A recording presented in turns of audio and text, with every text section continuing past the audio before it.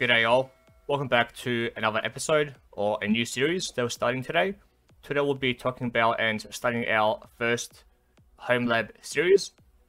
So I'll provide a quick image of what we'll be covering today, and we'll be expanding on it as the future and the journey goes on. So from the top left, we've got our physical servers, which in this instance is a super micro. I can show you the specs later on, throw in the comments. So our hypervisor is a Proxmox OS version 8, and what we'll be doing is utilizing a Ubuntu distribution to be a application server, and we'll be installing Docker and Docker Compose onto it.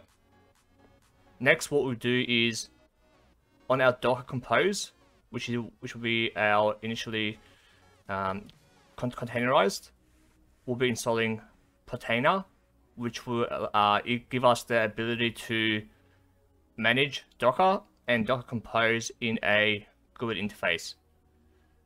And as the build goes on, we'll be expanding from there.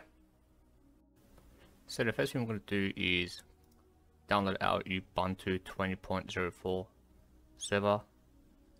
Leave the link in the description. And what we'll do is go to our Proxmox, create VM, give it an ID, give it a name,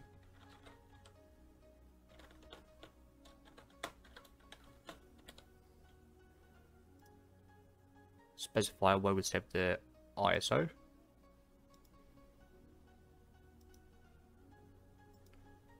for the disk size, give a sufficient amount for your expansion. Let's give it 4 cores. Let's give it 8 gigabytes of memory and native networking. Verify it's all correct and click finish. Next what we'll do is start the configuration. With the configuration, we're going to right click start, and then we're going to go to the console.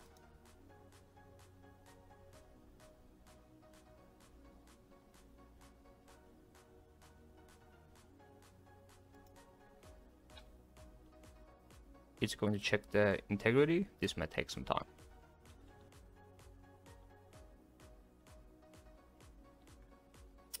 Okay, so let's select our language and press enter.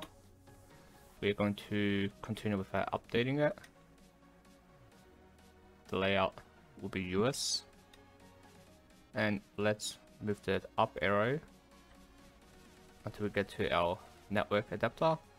Select enter. Click IPv4, enter. And change it from automatic DHCP to manual static. The subnet mask will represent the host portions, followed by your subnet mask. Let's give it a IP address within that range.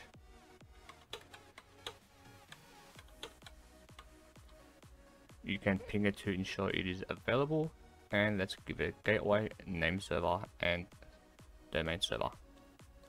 In this case, it will be our router or modem.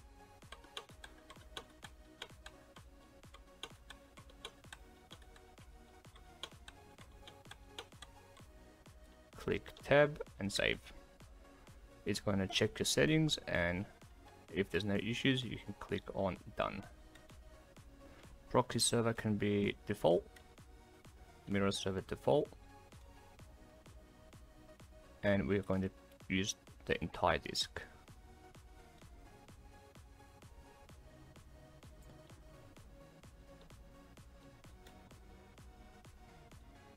Verify it is correct and press enter on done. Confirm it's going to format, and let's go through giving our username, passwords.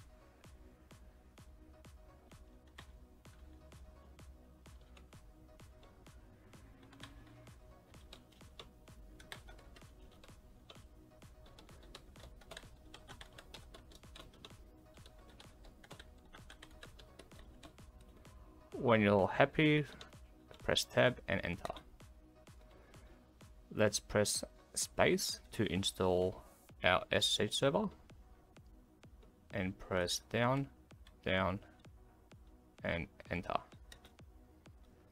Next we'll press tab and install none of those. This will go through the installation system. This will take several minutes depending on your hardware and software.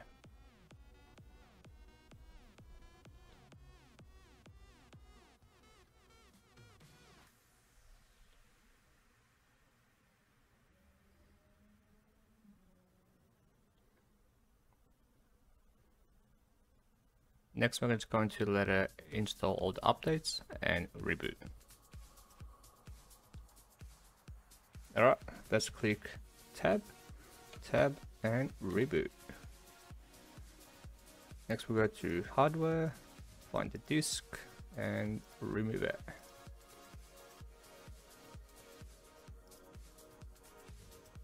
And let's give it a restart.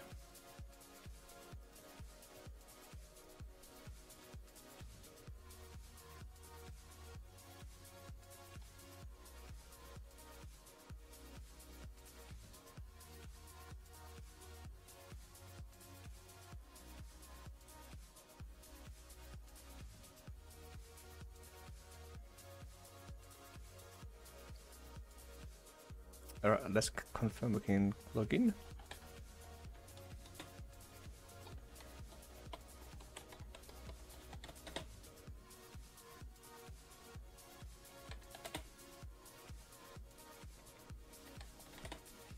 And the initial install is complete. Alright, now that it's installed, let's do our initial update and upgrade.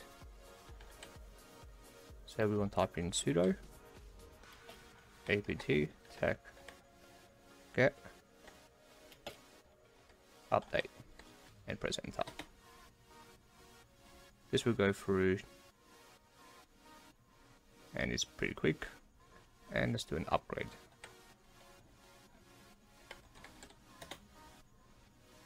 And press yes to install.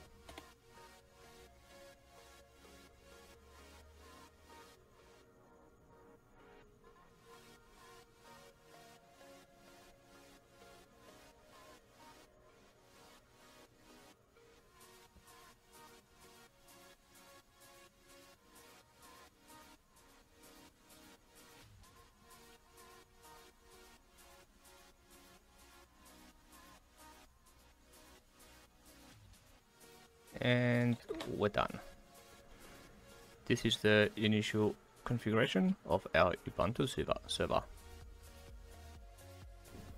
Alright, so next we'll go through installing Docker and Docker Compose using the official repository. So what we're going to do is SSH using PuTTY or a various software into your server we just built, being our app server 1. And what we're going to do is first we're going to be installing the prerequisite packages, which will be this line here. I will leave all the command lines in the description below and provide our password.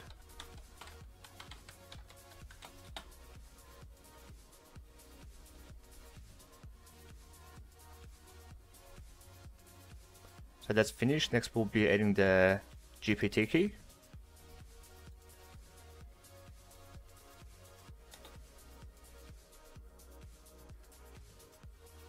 Next will be the Docker repository. If there is a different version you want to install, you just need to change the stable portion.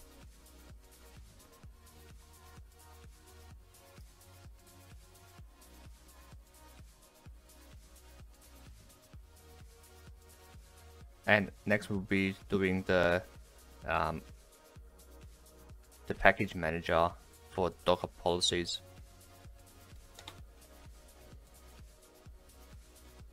So that's what's been installed. And finally we are installing the Docker instance itself.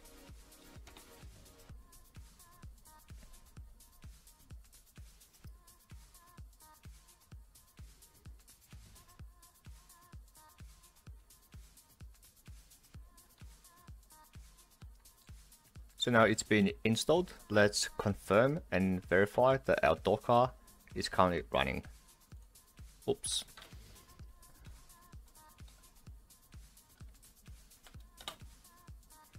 As we can see, the active is set to running.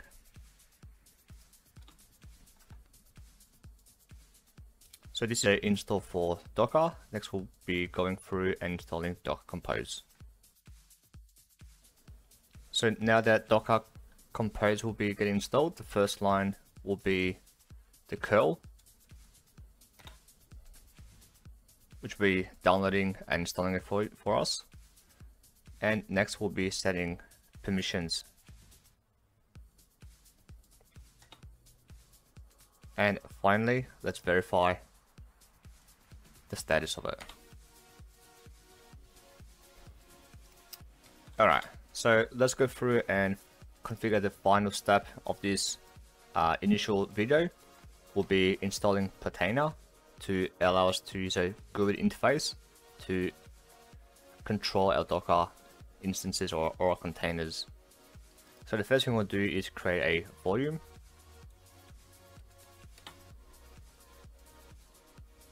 And next what we'll be doing is running the executable of the initial container. So what we're doing is using Docker, exposing port 9000, calling it Portainer, make sure it restarts if it's down. We're specifying the socks, and we are specifying where the data is getting mapped to.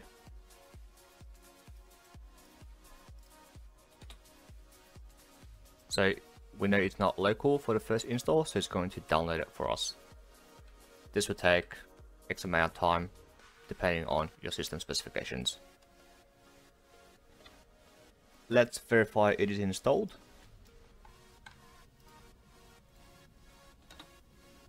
It is started. So now what we'll do is go to our IP of the server, put in the double semicolon, and let's give it port 9000 as we specified in the install.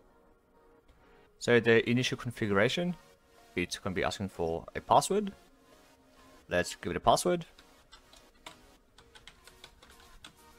and confirm it,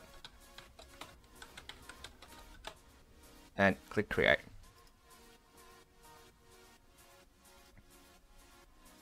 To verify what containers we've got installed, we'll click on home.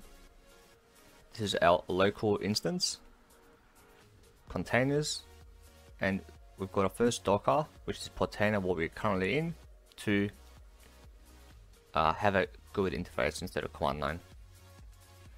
So that is all for our first episode of the series. Join us next week when we install our first container. Let me know what you want to see in this project and share what you are running at home. See you next time.